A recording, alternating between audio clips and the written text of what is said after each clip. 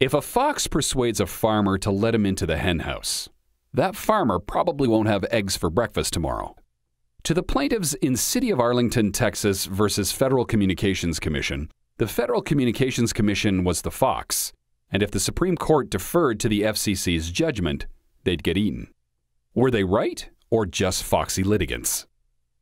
The Federal Telecommunications Act of 1996 limited local power over wireless facility sites like cell phone towers. Section 201B put the FCC in charge of administering the Act and authorized the agency to adopt and enforce any regulations it deemed necessary to serve the public interest. Section 332 reflected the recognition that localities often sat on site applications too long, so it required localities to process applications with reasonable promptness. The telecommunications industry asked the FCC to define what's reasonably prompt.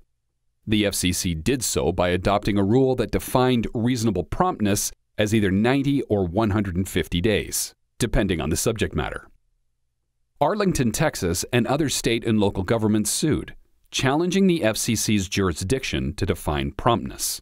The Fifth Circuit affirmed the FCC's jurisdiction to interpret Section 332, found the agency's interpretation to be reasonable, held that the doctrine named for the 1984 Chevron case applied, and ruled that the FCC's statutory interpretation was entitled to deference.